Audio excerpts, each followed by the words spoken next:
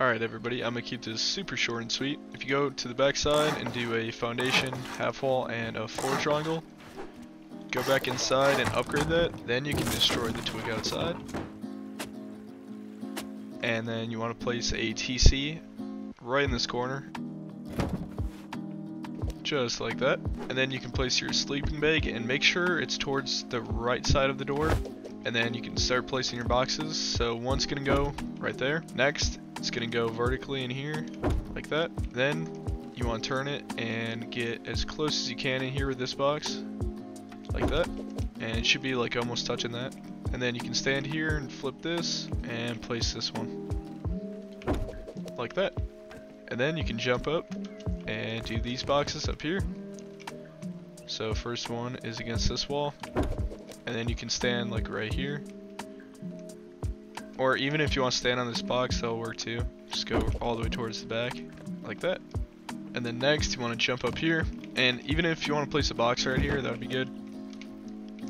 So it's easier to place this box, which is going to be right there.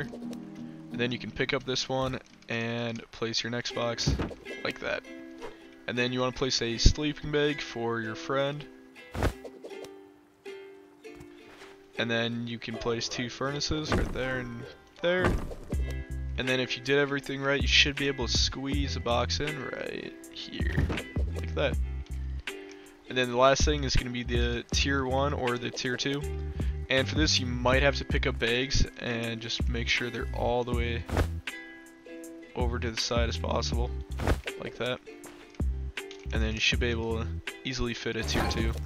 And then if you have a tier 3, you should be able to pick up this furnace and place your tier 3. But also at that point, you'd probably want to expand your 2x1. But then you can place 2 boxes under here. And then the last little thing I'm going to add is a fireplace for at night and just cooking basic food right there. And it's out of your way. But yeah, that's the 2x1, and if you want to know how to expand it, you can click the video on the screen now, which is Blueprint Space Design. In my opinion, it's one of the best 2x1 expansions you can make. But anyways, hope you all enjoyed this video, and if you did, like and subscribe. It would really help out my small channel a lot. But yeah, have a nice day everybody.